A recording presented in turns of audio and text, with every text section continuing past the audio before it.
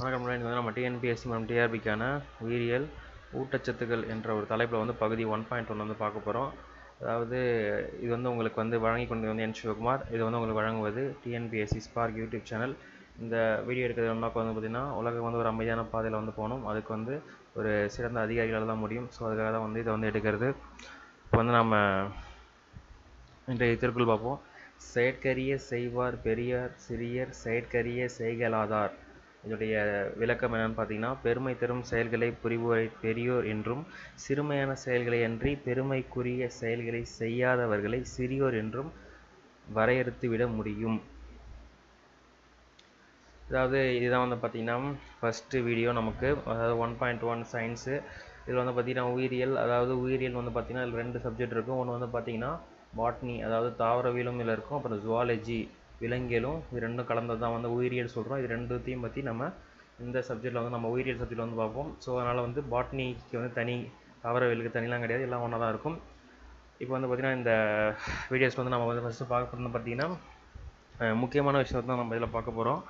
அதாவது இதில் வந்து முக்கியமாக வந்து ஒரு கொஷின் கேட்கறதுக்கான வாய்ப்புகள் அதிகமாக இருக்குது. தென்னாப்பிரிக்கானோட உள்ள பொஹோபப் ட்ரீ வந்து பார்த்திங்கன்னா மரத்தில் வந்து 47 மீட்டர் சுற்றளவு உள்ள தண்டு பகுதி இருக்குது. இது வந்து 1,20,000 லிட்டர் தண்ணீரை வந்து சேகரித்து வச்சுக்கணும் திறன் கொண்டது. இது பார்த்திங்கன்னா ஒரு பெரிய மரம், பொஹோபப் மரம். இதில் வந்து பார்த்திங்கன்னா தண்டு வந்து ரொம்ப சமதடிசாக இருக்கும். இதில் தான் வந்து பார்த்திங்கன்னா அவ்வளோ தண்ணியை வந்து சேமித்து வைக்கும். பழமரத்திலேயே நீண்ட காலம் வந்து விளைச்சல் தர்றது வந்து பார்த்திங்கன்னா ஆரஞ்சு மரம். அது எத்தனை காலம்னு பார்த்தீங்கன்னா 400 ஆண்டுகள். அடுத்து வந்து பார்த்திங்கன்னா மிகப்பெரிய பூக்கும் தாவரம் வந்து ரஃபேலேசியா.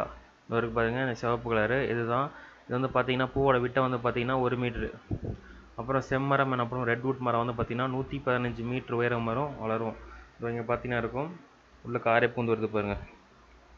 அடுத்தது ஒரு தர்பூசணி பழம் இருந்தால் அதில் வந்து 6 லட்சம் தர்பூசணி செடியை வந்து பயிர் செஞ்சு 180 டன் இடையுள்ள தர்பூசணியை வந்து நம்ம பெறலாம் அப்படின்னு சொல்கிறாங்க. ஸோ இதெல்லாம் வந்து ஒரு ஜென்ரல் இதுதான். ஸோ அடுத்து நம்ம பார்க்க போது வந்து பார்த்திங்கன்னா ஊட்டச்சத்து என்னென்னு பார்ப்போம். ஊட்டச்சத்து என்னன்னா உடலுக்கு தேவையான சத்து தான் வந்து ஊட்டச்சத்துன்னு சொல்கிறாங்க. ஊட்டச்சத்தோட வகைகள் வந்து பார்த்திங்கன்னா கார்போஹைட்ரேட்னா என்னது, ஆற்றல் அளிக்கிறதா வந்து கார்போஹைட்ரேட்னு சொல்கிறாங்க. அடுத்து புரதங்கள்லாம் ப்ரோட்டீன் சொல்லுவாங்க. ப்ரோட்டீன் வந்து இதுக்கு வளர்ச்சி அளிக்கிறதுக்கு புரதம் தேவைப்படும். அப்புறம் கொழுப்புகள் ஃபேட்ஸ் எதுக்குன்னு பார்த்திங்கன்னா ஆற்றல் அளிக்கிறதும் ஃபேட்ஸ் தான். அப்புறம் வைட்டமின்ஸ் என்னது, உடலியல் செயல்களை ஒழுங்குபடுத்துறது வந்து பார்த்திங்கன்னா வைட்டமின்ஸ். தாதுப்பு மினரல்ஸ்னால் என்னது, உடல் இயக்க செயல்களை ஒழுங்குபடுத்திக்கிட்டதை வந்து பார்த்திங்கன்னா தாதுப்புன்றாங்க. அப்புறம் நீர் எதுக்கு, உணவை கடத்துகிறது, உடல் வெப்பத்தை வந்து ஒழுங்குபடுத்துறதுக்கு வந்து பார்த்திங்கன்னா நீர் தேவைப்படுது. இதுதான் வந்து ஊட்டச்சத்து வகை. ஸோ இப்போ உணவோட நீரோட அளவு வந்து நம்ம பேசியாக தெரிஞ்சுப்போம். ஒரு வேளை கொஷின் வந்து ட்ரைஸ் பண்ணலாம். ஓகே, தர்பூசணி வந்து பார்த்திங்கன்னா 99% வந்து நீரோட அளவு இருக்குது. வெள்ளரிக்காயில் வந்து பார்த்திங்கன்னா 95%, காளானில் வந்து 92%, பாலில் வந்து 87%, உருளைக்கிழங்கில் 75%, முட்டையில் 73%, ரொட்டி தூணில் 75% நீரோட அளவு இருக்குது அப்படின்றாங்க. திடீர்னு ஏதாவது ஒரு இதை பேரை கேட்டு எத்தனை சதவீதம் கூட கேட்கலாம். ஸோ ஞாபகம் வச்சுக்கோங்க. அடுத்து வந்து பார்த்திங்கன்னா ஊட்டச்சத்தில் என்னென்ன குறைபாட்டு நோயெல்லாம் வருது அப்படின்றத பார்ப்போம். அதோட அறிகுறிகள் என்னென்னு பார்ப்போம். அதாவது ஊட்டச்சத்து வந்து பார்த்திங்கன்னா புரதத்துக்கு என்னென்னலாம் சாப்பிடணும்னு பார்த்தீங்கன்னா மீன், இறைச்சி, முட்டை, வெள்ளைக்கரு, அப்புறம் பால், பட்டாணி, தானியங்கள் இதெல்லாம் சாப்பிடணும். சப்போஸ் இதெல்லாம் வந்து நம்ம உடம்புல வந்து சரியாக இல்லைன்னா அது பார்த்தீங்கன்னா குறைபாட்டு நோய் ஒன்று வந்து குவாஷியோகார். இது வந்து 1லேருந்து 5 வயசு வரையில். அறிகுறி என்னென்னு பார்த்தீங்கன்னா வளர்ச்சி வந்து தடைப்படும், உப்பிய வயிறு. இது வந்து குழந்தை பாருங்கள் உப்பிய வயிறு இருக்குது. அதுக்கப்புறம் வந்து கை காலெலாம் வந்து பார்த்திங்கன்னா வீக்கமாக இருக்கும். ஸோ இதான் வந்து பார்த்திங்கன்னா குவாஷியோகர் வந்து ஒரு அறிகுறி. இந்த புரதம்லாம் குறைஞ்சா இந்த நோய் வருன்றாங்க. அடுத்த புரதம் வந்து பார்த்திங்கன்னா மராஸ்மஸ். ஸோ நம்ம நோய் மராஸ்மஸ். இதோட வந்து பார்த்திங்கன்னா குச்சி போல் இருக்கும் குழந்தை. ஸோ சொமாலியாவில் வந்து பார்த்திங்கன்னா இந்த மாதிரி நிறைய குழந்தைகள் இருக்கும். காலெலாம் வந்து பார்த்திங்கன்னா மெலிஞ்சு போயிருக்கும், பெரிய தலையாக இருக்கும், எடை ரொம்ப குறைஞ்சிருக்கும், மூளை வளர்ச்சி ரொம்ப குறைஞ்சிருக்கும். ஏன்னா வந்து பார்த்திங்கன்னா புரதம் ரொம்ப கம்மியாக இருக்கிறதுனால. இதை வந்து சரி பண்ணால் நம்ம என்ன பண்ணணும்னா மீன், இறைச்சி, முட்டை, வெள்ளைக்கரு, பால், பட்டாணி, தானியங்கள் இதெல்லாம் வந்து எடுத்துக்கிட்டால் நமக்கு இந்த நோய் வந்து வராது அப்படின்னு சொல்கிறாங்க. அடுத்து வந்து நம்ம பார்க்க பார்த்திங்கன்னா வைட்டமினில் வந்து மோஸ்ட்டாக வந்து கொஷின் ரைஸ் பண்ணுவாங்க. ஸோ அதனால் வைட்டமின் என்னென்ன வைட்டமின் இருக்குது அப்படின்னு தெரிஞ்சுக்கணும். அதுக்கான உணவுப் பொருள் என்னென்ன தெரிஞ்சுக்கணும். ஒருவேளை அந்த வைட்டமின் குறைஞ்சா என்னென்ன நோய் வரும், அதுக்கான அறிகுறிகள் என்ன, இது வந்து தெரிஞ்சுக்கணும். ஏன்னா கண்டிப்பாக இதில் வந்து கொஷின் ரைஸ் பண்ணுவாங்க. ஸோ சயின்ஸில் வந்து பார்த்திங்கன்னா இது கண்டிப்பாக கொஷின் வரும். ஓகேவா? சரி, இப்போ வந்து பார்ப்போம் வைட்டமின் ஏல வந்து என்னென்ன உணவுப் பொருள், அதாவது வைட்டமின் ஏ குறைஞ்சா என்னென்ன குறைபாட்டு நோயெல்லாம் வரும்னு பார்த்தீங்கன்னா மாலைக்கண் நோய் வரும். ஓகேவா? ஏ ஃபார் ஐன்னு வச்சுக்கோங்க. ஸோ இதில் வந்து பார்த்திங்கன்னா அறிகுறி என்னென்னு பார்த்தீங்கன்னா பார்வை குறைபாடு, மங்கிய வெளிச்சத்தில் வந்து பார்க்க முடியாது, இதெல்லாம் வந்து வரும். இதில் வந்து இதை வந்து சரி பண்ணுறதுக்கு என்னென்னலாம் வந்து சாப்பிடணும் அப்படின்னு பார்த்தீங்கன்னா மீன், எண்ணெய், முட்டை, பால், நெய், வெண்ணெய், கேரட்டு, மக்காசோளம், மஞ்சள் நிற பழங்கள், அப்புறம் கீரை இதெல்லாம் வந்து சாப்பிட்டா வைட்டமின் ஏ குறைபாடு நோயெல்லாம் சரியாயிடும் அப்படின்னு சொல்கிறாங்க. அடுத்து வந்து பார்த்தீங்கன்னா வைட்டமின் பி போகும். வைட்டமின் பி வந்து குறைஞ்சதுன்னா பெரி நோய் அப்படின்னு வரும். இது வந்து ஆரோக்கியமற்ற நரம்பு, தசை சோர்வு இதெல்லாம் வந்து அறிகுறி. இதை வந்து சரி பண்ணணும்னா முழு தானியங்கள், அப்புறம் தீட்டப்படாத அரிசி, பால், மீன், இறைச்சி, பட்டாணி, பயிர் வகை, அப்புறம் பச்சை காய்கறிலாம் சாப்பிட்டா சரியாயிடுன்றாங்க. அடுத்து நம்ம பார்க்க போகிறது வைட்டமின் சி. வைட்டமின் சியில் வந்து பார்த்திங்கன்னா என்ன நோய் வரும்னு பார்த்தீங்கன்னா ஸ்கர்வி நோய். இது வந்து பார்த்திங்கன்னா பல்லீரெலாம் வந்து ரத்தம் மட்டும் தான் வந்து பார்த்திங்கன்னா இதோட அறிகுறி. இதை வந்து என்னென்ன சாப்பிட்டா சரியானு பார்த்தீங்கன்னா ஆரஞ்சு, எலுமிச்சை, நெல்லிக்காய், பச்சை மிளகாய், தக்காளி இதெல்லாம் வந்து அதிகமாக சேர்த்துக்கிட்டா, உடம்புல சேர்த்துக்கிட்டா சரியாயிடுன்றாங்க. அடுத்தது வைட்டமின் டி. டியில் வந்து என்னென்னு பார்த்தீங்கன்னா இதை வந்து குறைபாடில் என்ன நோய் வரும்னு பார்த்தீங்கன்னா ரிக்கெட்ஸ் நோய் வரும். இதோட அறிகுறி வந்து பார்த்திங்கன்னா வலிமையற்ற வளைந்த எலும்புகள். ஸோ இதை வந்து சரி பண்ண என்ன சாப்பிடணும் பார்த்தீங்கன்னா மீன் எண்ணெய், பால், முட்டை மற்றும் சூரிய ஒளியில் உதவியோட தோலில் தயாரிக்கப்படுவதெல்லாம் சாப்பிட்டா சரியாயிடுன்றாங்க. அடுத்தது வந்து வைட்டமின் இ வந்து குறைவால் என்ன வரும் பார்த்தா மலட்டுத்தன்மை வரும். இது மூலமாக குழந்தையின்மை, அப்புறம் வந்து நோய் எதிர்ப்பு தன்மைலாம் வந்து குறையுன்றாங்க. இதுக்கு வந்து என்ன உணவுப் பொருள் எடுத்துகிட்டு பார்த்தீங்கன்னா தாவர எண்ணெய், பச்சை காய்கறிகள், முழு கோதுமை, அப்புறம் மாம்பழம், ஆப்பிள், கீரை இதெல்லாம் எடுத்துக்கிறது மூலமாக வந்து சரி பண்ணலாம் அப்படின்றாங்க. அடுத்தது வந்து பார்த்திங்கன்னா லாஸ்ட்டாக வந்து ஈக்கு அப்புறம் எஃப், ஜி, ஹெச், ஐ, ஜேலாம் கிடையாது, டைரெக்டாக கேக்கு போயிட வேண்டியதுதான். ஸோ வைட்டமின் கே வந்து பார்த்திங்கன்னா ரத்தம் உறையாமை, இதுதான் வந்து பார்த்திங்கன்னா வைட்டமின் கேல குறைபாட்டு நோய். இது என்னென்னா சிறிய காயம் ஏற்பட்டால் ரத்தப்போக்கு வந்து அதிகமாக ஏற்படும். அதுதான் வந்து பார்த்திங்கன்னா இதோட அறிகுறி. இதெல்லாம் வந்து சரி பண்ணால் பச்சை காய்கறி, தக்காளி, முட்டைக்கோசு,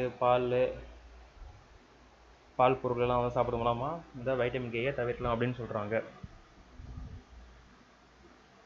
ஸோ தாது உப்புகள் என்ன இருக்குன்னு பார்த்தீங்கன்னா கால்சியம், இரும்பு, அயோடின் இதான் வந்து முக்கியமான தாது உப்புகள்.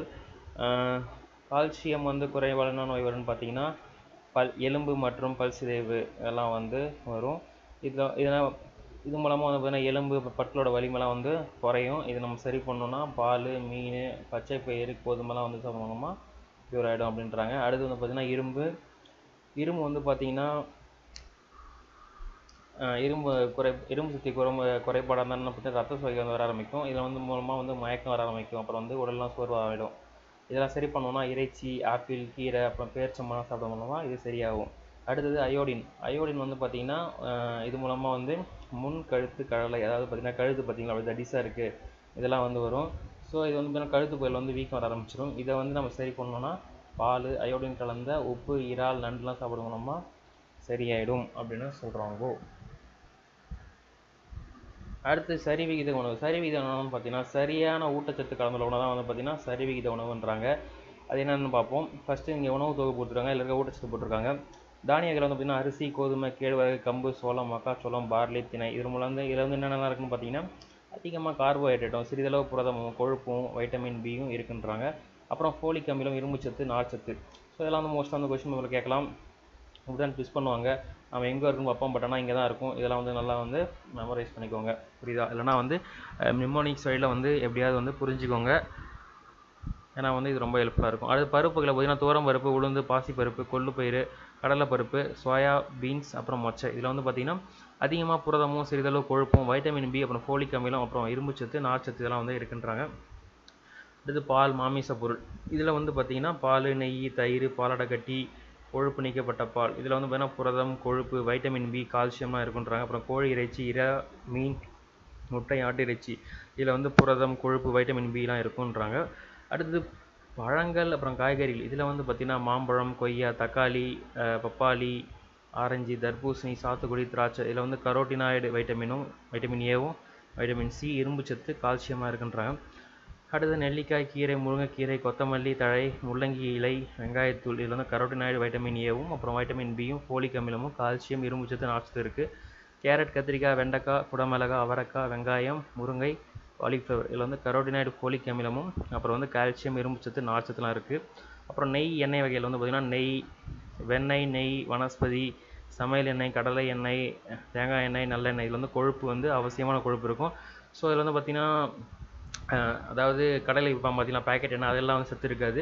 செக்கால் ஆட்டு எண்ணெய் தான் வந்து சத்து இருக்கும். ஏன்னா வந்து இப்போ நார்மலாக வந்து பேக்கெட் எண்ணெய் வந்து பார்த்தீங்கன்னா அதை வந்து ஒரு 100 டிகிரி செல்சியஸ்க்கு மேலே வந்து நல்லா சுட வைப்பாங்க. அதை சுட வச்சு அதில் வந்து பார்த்தீங்கன்னா ஏகப்பட்ட கெமிக்கல்ஸ் கலப்பாங்க. ஸோ அது மூலமாக வந்து பார்த்தீங்கன்னா உடம்புக்கு வந்து தேவையான சத்துக்கள் கிடைக்காது. ஸோ அதனால் செக்கில் ஆட்டின எண்ணெய் வந்து ரொம்ப நல்லது. அப்படி இல்லைனா நீங்களே வந்து எள்ளோ இல்லைனா வந்து கடலையோ வாங்கி நீங்கள் அரைச்சி போய் ஒரு கடையில் போய் கொடுத்து அரைச்சி நீங்கள் வந்து உபயோகப்படுத்துறது மூலமாக உடம்புக்கு நல்ல சத்து. அதே மாதிரி சர்க்கரை வெல்லம் வந்து பார்த்தீங்கன்னா கார்போஹைட்ரேட் இரும்பு சத்து.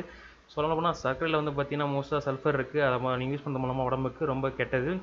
வெல்லம் யூஸ் பண்ணிங்கன்னா ரொம்ப நல்லது. ஸோ சர்க்கரை வந்து அதிகமாக வந்து யூஸ் பண்ணிங்கன்னா கண்டிப்பாக சர்க்கரை நோய் வரும். காரணம் வந்து பார்த்தீங்கன்னா இது வந்து ஒரிஜினல் சர்க்கரை இல்லை, full and full chemical content. So அதனால் வெல்லம் பனை வெல்லம் உபயோகம் மூலமாக சர்க்கரை நோயெல்லாம் ஈஸியாக தவிர்க்கலாம். அதே மாதிரி தேங்காய் சாப்பிட்ற மூலமும் ஈஸியாக தவிர்க்கலாம். புரியுதா? இன்னைய வீடியோவில் வந்து நம்ம வந்து சயின்ஸ் பற்றி ஒரு ஜென்ரல் விஷயம் பார்த்துருப்போம். நெக்ஸ்ட் வீடியோவில் இன்னும் அடுத்த ஒரு நல்ல விஷயத்தை பார்ப்போம். இந்த வீடியோ பார்த்தவங்க ரொம்ப நன்றி. இதான் நம்ம வெப்சைட். இதில் போனால் உங்களுக்கு தேவையான மெட்டீரியல்ஸ் கிடைக்கும். இந்த வீடியோ பிடிச்சா ஷேர் அண்ட் சப்ஸ்கிரைப் பண்ணுங்கள். இதான் நம்ம யூடியூப் சேனல். அந்த சப்ஸ்கிரைப் பண்ண பதில் இந்த ஒரு சிம்பிள் இருக்கும், அதை கிளிக் பண்ணிங்கன்னா உங்களுக்கு எல்லா வீடியோ மொபைல் அப்டேட் ஆகும். உங்களுக்கு ஏதாவது டவுட் இருந்தால் கமெண்ட் பாக்ஸில் போடுங்க. இதை நம்ம ஃபேஸ்புக் ஐடியில் ஃப்ரெண்ட் ரெக்வஸ்ட் கொடுங்க. எப்பவுமே சந்தோஷம் பாருங்கள். நான் உங்களை நெக்ஸ்ட் வீடியோவில் சந்திக்கிறேன். நன்றி.